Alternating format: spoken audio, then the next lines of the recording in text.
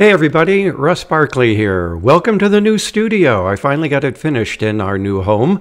Also upgraded my equipment. Thank you very much to some of the subscribers who suggested I was in need of a new microphone. So yes, we've got a nice blue Yeti sitting here today as well. So this is the channel where baldness is my superpower. So I hope you'll enjoy this review of research with this new superpower in mind. So just a joke there, don't take it too seriously.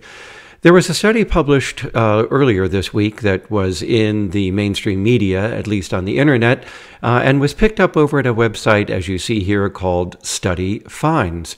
This particular website reviewed the article with the headline of "Can Parents Prevent Their Kids from Developing ADHD?" Interesting question. I would not have thought of that. But this article and the journalist who wrote it, John Anderer, goes through the study and then concludes that because certain types of parental behavior were predictive or not of whether children went on to develop ADHD in a longitudinal study, whether they had symptoms of ADHD or full disorder, whether that was related to A, their temperament, B, their parenting, C, their executive functioning, particularly in this case measured by their inhibitory control. So in this article, after reviewing the study itself and its methods, the author goes on, obviously with some help from one of the authors of the paper, to conclude that more directive parenting, which is not controlling but guides the child with verbal and physical cues, can help children develop self-regulatory skills and prevent their ADHD symptoms from increasing. So here we have a study that finds correlations between temperament, types of parenting, risk for ADHD, but then takes it a step further to do something that I've cautioned many of you on this channel many times not to do, to interpret a correlation as a cause. And in this case, they're interpreting the findings of the study to say that parenting has some causal influence on risk for developing ADHD. So that's the mainstream media's report. Let's go over and take a look at the study itself. It was published over in the journal Research on Child and Adolescent Psychopathology. It's a very nice journal. Used to write for it myself from time to time. And it's a study out of the University of Waterloo in Canada with the lead author, Nicole Lorenzo, in which they followed, as we see here, a group of children, 291 children, from ages 3 to age 15. And during the preschool years, they assessed their temperament and classified children as whether they were exuberant or not. They also assessed the parenting of these children using ratings and other measures. So here then they go on to reassess the children at ages 5, 7, 9, 12, and 15. Very nice longitudinal study. I mean, it's expensive to do, folks, to be able to get these people to come back in over time. And across time, at ages 5 onward, they were looking at ADHD symptoms. They were also looking at executive functioning, specifically inhibitory control, not all of the executive functions. And they were looking at parent-child dyads. So what did they conclude from the study? First of all, they found that ADHD symptoms increased with age from 5 to 9, and then stabilized, and then start to decrease from ages 9 to 15. That's very typical of studies of ADHD symptoms in the general population. Remember, they're not classifying kids as clinically diagnosed as ADHD. They're just measuring the number of symptoms that were reported on their measures. They then went on to find in certain analyses that they did that the type of parenting mediated whether or not an exuberant temperament in the preschool years actually predicted increased ADHD symptoms over time. And specifically, they found that parenting that was less directive, less attentive, obviously less helpful to the children developing self-control, according to them, that kind of parenting mediated whether or not early temperament, exuberance, led to later ADHD symptoms. So an important finding in one sense. It's nice to see that they're measuring these various constructs. But a problem with the study, as with the trade media article, is that they then go on to conclude that parenting may have some causal role in risk for ADHD later on. And if you can change your parenting to become more directive, more guiding, more helpful, more attentive, they believe that that would reduce risk of ADHD later. I'm not so sure about that because, once again, our old problem of interpreting correlations in some causal direction simply doesn't wash. There are just as compelling explanations for the correlation. Before I show you what those might be, let me go on and explain to you what exuberant temperament is. Childhood temperament is believed to be a set of components of personality that will go on to establish the kinds of personality an individual will have. It's a way of characterizing a child's overall behavior, manner, and patterns in behavioral development. One type of temperamental trait is exuberance, and it is an expression of how likely you are to approach novelty, to seek rewards. You're sort of a positive reinforcement, novelty-seeking individual who's active, who's sociable, who reacts to novelty positively rather than with fear and worry, and who may be more sociable than others. A couple of studies here have found that children who are high in exuberance, this kind of expressive, active, engaging, reinforcement, novelty-seeking behavior, that these children tended to engage with unfamiliar people more, tended to be low in their inhibition, and in one study also increased their likelihood of having later problems with disruptive behavior. So early exuberant temperament could be a precursor for later ADHD and other externalizing and even internalizing disorders like, say, anxiety and depression.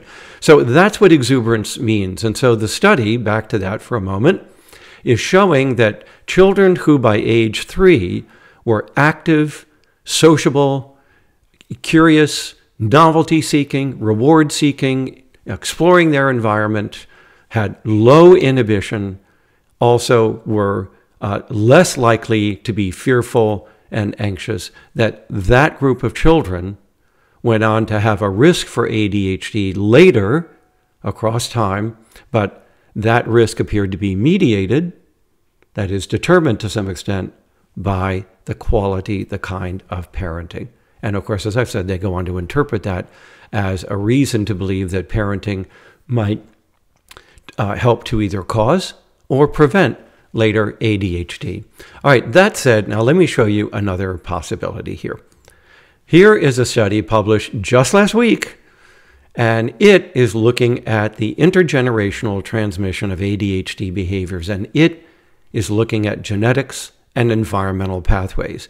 This is a big study out of Norway that is following 22,000 plus parents, along with over 11,000 of their children, in which the mothers, fathers, and children are genotyped for ADHD risk genes, in which they're measuring parental behavior, in which they're assessing child ADHD and adult ADHD in the parents. And then over time, they're looking at what is determining the child's ADHD as the child grows up. And here's what this study found, that the majority of the variation in children's ADHD behavior, 57% of the variation was heritable. It was due to genetic factors in the parents and the child. After controlling for that, they found that only 2% of the variation in ADHD behaviors could be attributed to the parents' ADHD behaviors, the effect that their ADHD had on parenting. That might have had a very tiny influence on children's ADHD symptoms, but the vast majority of the variation was explained by genetic factors. Now, this isn't a twin study. It's a different way of calculating heritability because they can actually look at the transmission of genes and traits from parents to children. If this were a twin study, as you know from my earlier videos, the genetic contribution to ADHD measured in twin studies is about 70 to 80% on average, meaning 70 to 80% of the differences among people in the population in their level of ADHD symptoms is related to their genetics. Now, why would twin studies be somewhat higher in heritability than this study? Because this study can't assess all of the genes that may be contributing to ADHD from parent to child. It only assesses what we know to be genetic factors, but we don't know all the genes for ADHD. We know, in fact, only a very small percentage of them. And so it's no surprise that this paper would find a somewhat lower degree of heritability, whereas twin studies, by the way that they're done and analyzed, can give us a more complete picture of how much genes, known and unknown, are contributing to a trait, in this case ADHD, and they find that it's much higher. But the important thing here is that the parental behavior that looked like it might be influencing the child was in fact a reflection of the parent's ADHD and genetics, and the risk of ADHD to the child was a genetic risk, not a risk as a result of parenting. So this study would suggest that the earlier study we just talked about should not be interpreting parenting as a causal variable in the transmission of ADHD to a child. Notice that the earlier study did not assess parents at all for their ADHD. It only looked at the children over time. It didn't measure genetics. It didn't measure parental ADHD symptoms or behavior. So it can't say anything about how much of the findings could have been attributed to genetics. But this study that we're looking at now, the big one from Norway, can. And it's telling us to be careful about what we say about parenting when differences in parenting could simply be a reflection of differences in parental level of ADHD. And we know from studies of parents who have ADHD that they are less attentive, less rewarding, less directive and guiding, less helpful because of their own symptoms interfering with their parenting. So, to sum it up, I think the interpretation of the study from Waterloo, Canada on temperament, parenting, and ADHD has probably been misinterpreted. Certainly there should have been some degree of caution in overinterpreting these correlations. And certainly the reporter who reported on that study in the trade media also should have been more cautious because they concluded, even in their headline, that parenting might be able to change the risk for later ADHD. Let's conclude with a PowerPoint here that I have for you. And let me just get it teed up here and active. And let's have a look, okay? I've tried to increase the size of my cursor a little bit, but we'll see if that shows up on your screen. I'm going to also use a highlighter here. Okay, so we have in this study, if we can get this thing going here, hold on, all right. Okay, good, we got that. Okay, so we have exuberant temperament in the child, okay, measured in that Canadian study, and we have less directive parenting and less attention and guidance to the child.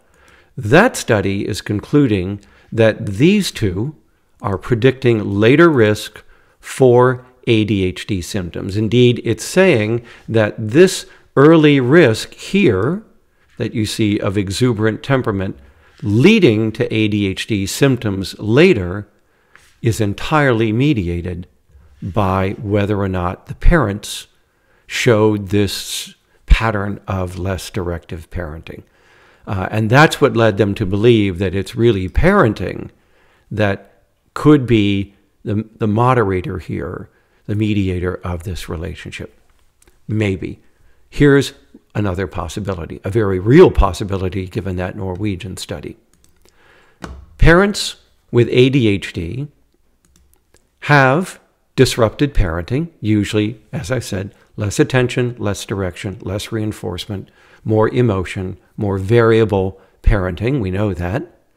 But it's the parents' genetics that are leading to A, early exuberant temperament, which is a proxy for early ADHD in young children. We know that early temperament can predict later ADHD symptoms, and that it's not the combination of directive parenting with early exuberant temperament that's determining the later ADHD, as they concluded.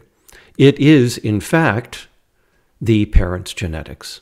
Because as the Norwegian study found, and as twin studies have found, 57% to 80% of the variation in child ADHD-like behavior, including exuberant temperament, for instance, probably, is determined by genetic factors in the family, from the parents and in the children. Only 2% of the variation in ADHD symptoms is the result of parental behavior directly. All the rest of the risk for ADHD is not really mediated by parenting, as that Norwegian study found. It is mediated by genetic factors. So, to conclude, it's not, it's not going to be parenting that's going to change the risk for ADHD. So we shouldn't be giving parents false hope that if you'll just change the way you behave, you can lower or even eliminate the risk of ADHD in your child, particularly if they have exuberant temperament. And instead, what we're really looking at here is family genetics, parental ADHD, determining whether or not the child is going to have ADHD and the severity of their ADHD.